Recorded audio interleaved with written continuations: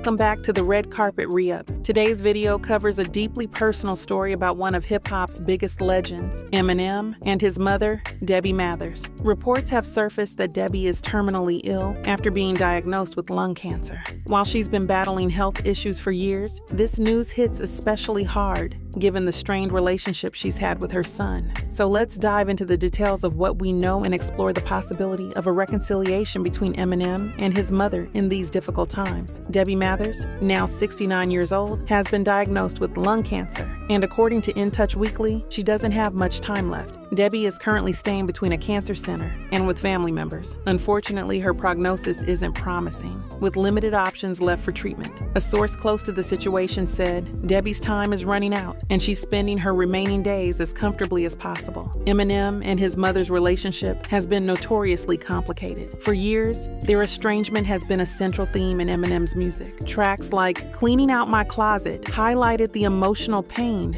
and conflict between them. Debbie even sued Eminem for $11 million over lyrics that insinuated she took drugs, though she only received $25,000 from the lawsuit. Despite this, it's reported that Eminem has financially supported his mother for several years, even if their personal contact has remained minimal. With Debbie's declining health, many are wondering if this could be an opportunity for a reconciliation between her and Eminem. Although they haven't communicated in a long time, sources say Eminem has been taking care of her. Debbie herself has shown signs of wanting to mend things. After Eminem was inducted into the Rock and Roll Hall of Fame in 2022, she publicly congratulated him and expressed pride in both him and her granddaughter, Haley Jade. In her message, she said, "Marshall, I knew you'd get there. It's been a long ride. I'm very, very proud of you. It's clear there's still love there, even if it's been overshadowed by years of pain." As Debbie Mathers faces the end of her life, there's hope that she and Eminem might reconcile. It's a reminder of the complexities of family relationships